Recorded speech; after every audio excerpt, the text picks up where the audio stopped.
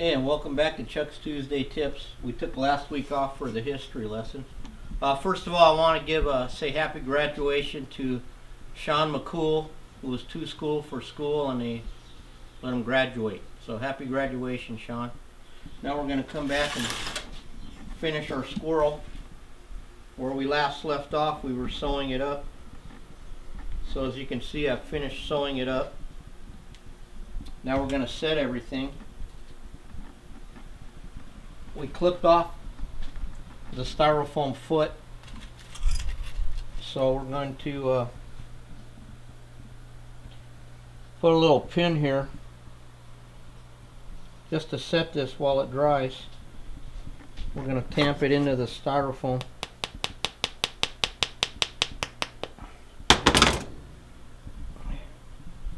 That way it'll help us with our posing in a minute.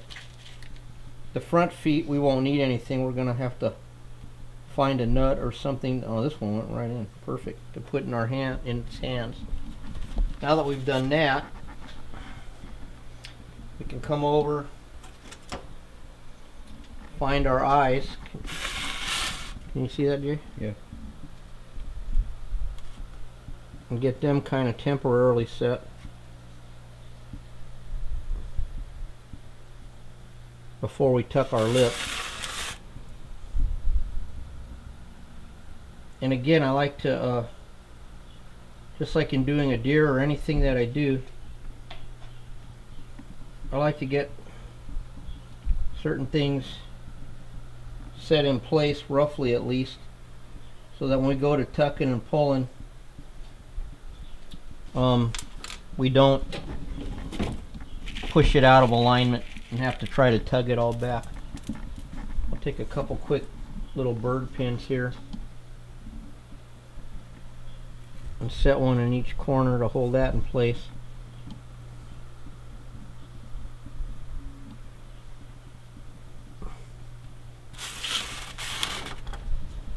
Come over here, do the same to this one. Remember not to make your eye too round. They're all basically the same shape. Upper and lower lid. Got a little separation between it.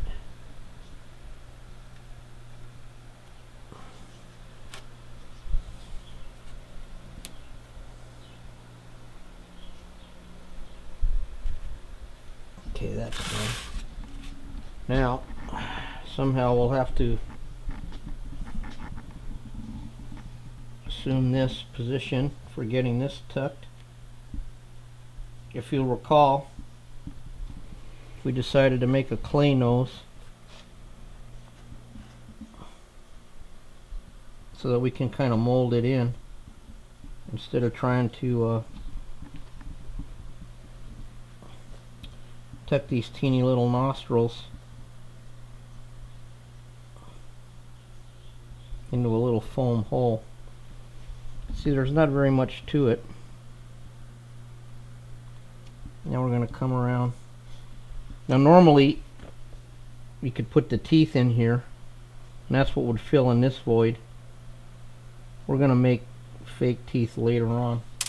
And then JJ and I were just discussing that we have to do a little weasel for the visitor center, and I think I'm going to have him clean the skull instead of using a carved head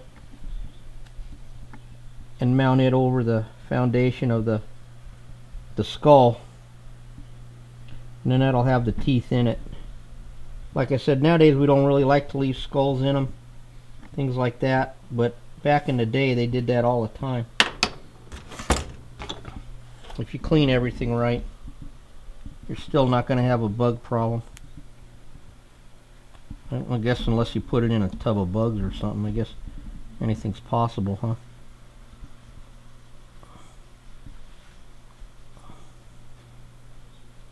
Because you can see this line here is where the teeth are going to go. Oops, sorry. Now we'll pull up our lower lip. Get this tucked. Sorry, as my head's in the way. Big old head. Size 8 head. extra large. Guess I did let my skill go to my head, huh, JJ? So funny. Alright, there we go. That's tough. It's starting to look like a squirrel. Now we're going to come up, deal with our little ears here. Again, we'll put a little pin in here to index them.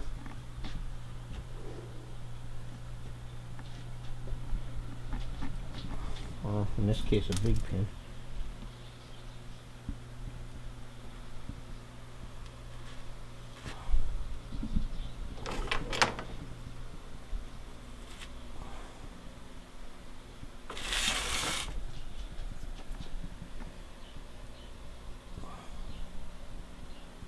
I need to go backwards for a minute and discuss the tail.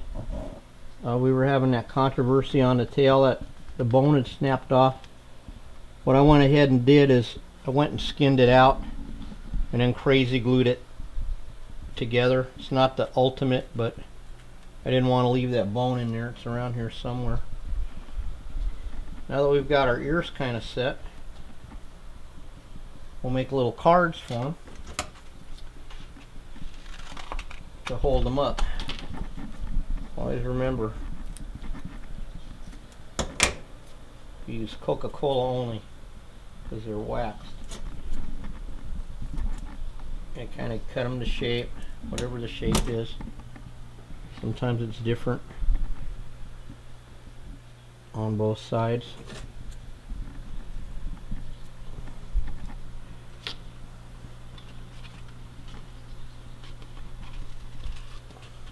I mean, from ear to ear, they're not always identical side to side, I guess is what I'm trying to say.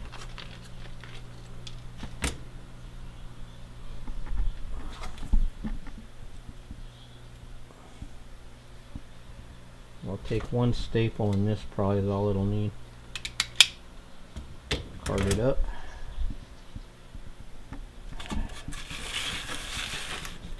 Repeat as necessary. On the other side, or if you have a 3-eared squirrel, you got to do it 3 times, however many ears you have. Most of mine usually have the 2, but you never know.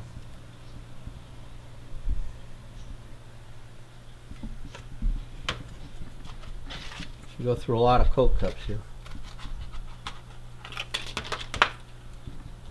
Again, to repeat, we use Coke because they're waxed. And the wax doesn't stick if you get glue or anything. See, because your dominant ear is bigger than your non-dominant side ear. There we go. Now we're starting to get somewhere. I'll come back over, readjust a little nose.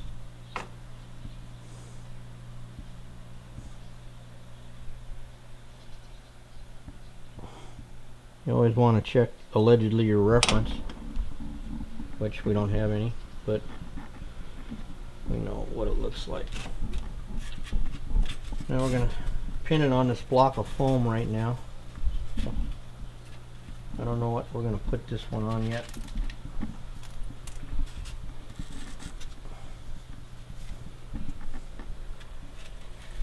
But that way we can at least have weight on the feet. Really important to have weight on the feet. I hate going to the shows and seeing a sheep that's a 1/4 inch off the rock.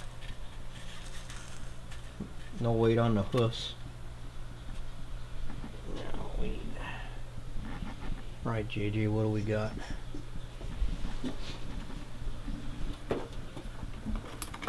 Stealing nuts from other squirrels? Stealing nuts, man. Well, this guy's bigger, so he can whoop that one's ass.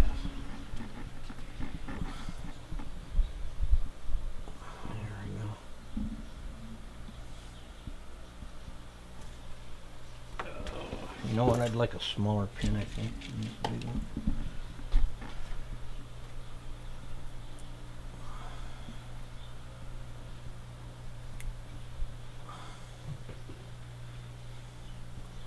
Anyway.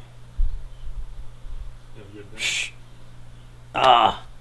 We apologize for the intrusion on the filming.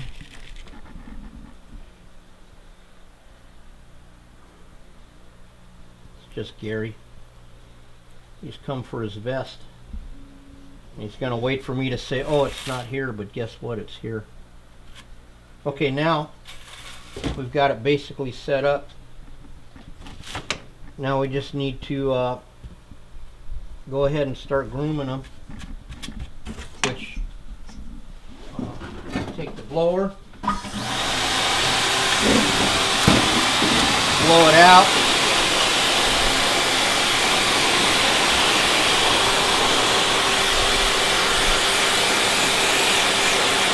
See how it's starting to fluff up?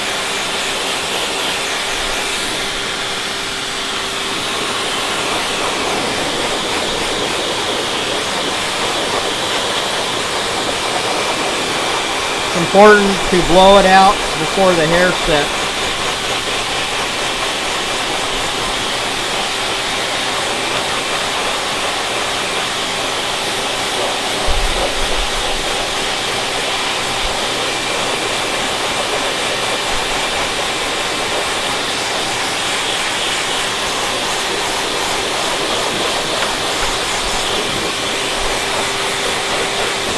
It's 12 minutes.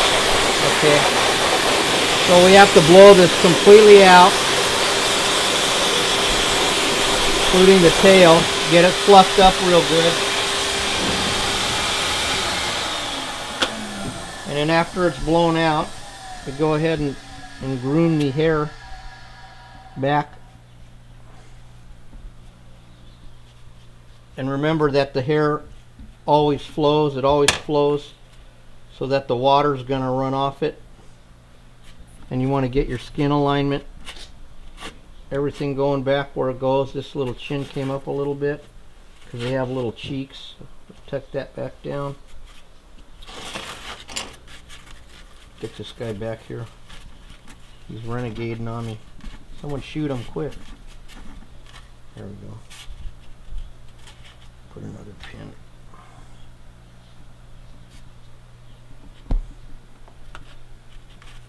Anyway, when we start next week's tip, we'll show this guy finished out. Probably put him on a little panel or something. Not really sure what the guy wants. Have to check my notes. Or if we're going to build a little habitat. God darn. Why is this fighting me, JD? It's all Gary's fault. There it goes.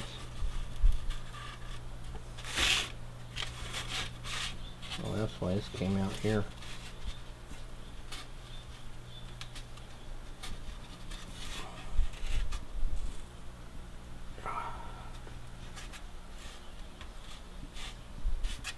Close up this tail a little bit.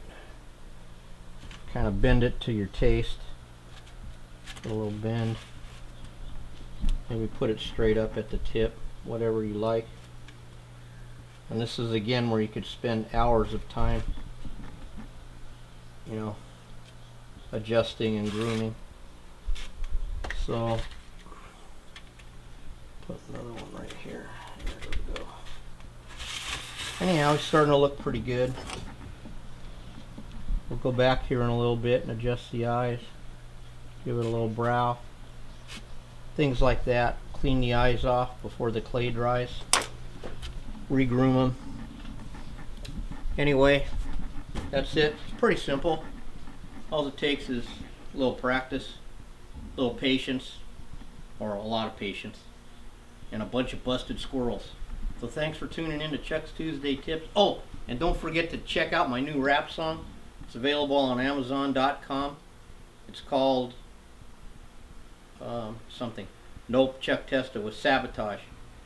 And check that out. Let me know what you think. Thanks for tuning in. We'll see you next Tuesday.